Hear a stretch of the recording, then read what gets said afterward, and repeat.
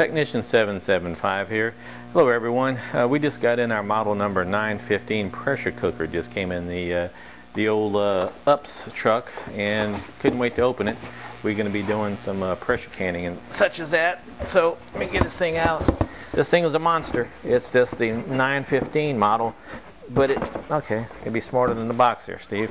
Okay, and it is pretty nice. The quality on this thing is actually pretty good.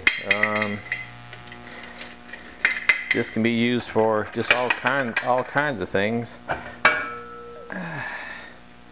Very nice quality. This is made in the United States. Again, I'm not a salesman for All American Pressure Cooker, which is the Wisconsin aluminum foundry.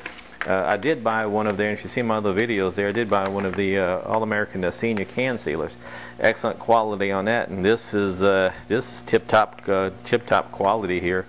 I've been in aviation for about 30 years. I've seen a lot of manufactured parts and stuff that's been run through the mill, the lathe, you know, some of the machining qualities, and this is actually excellent. I've been an inspector also for about 12 of those years, and what I'm seeing here is a lot of attention to detail.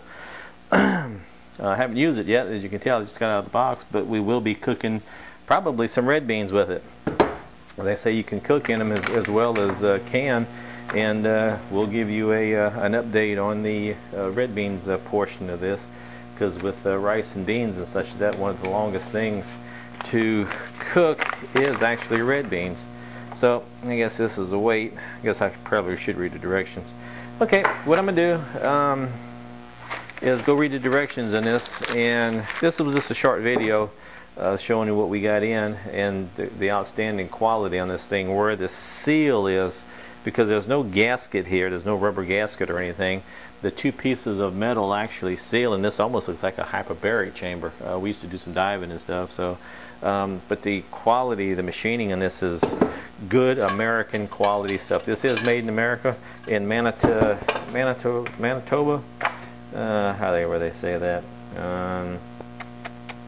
Well, let's see here. Manitowoc, Wisconsin. Okay.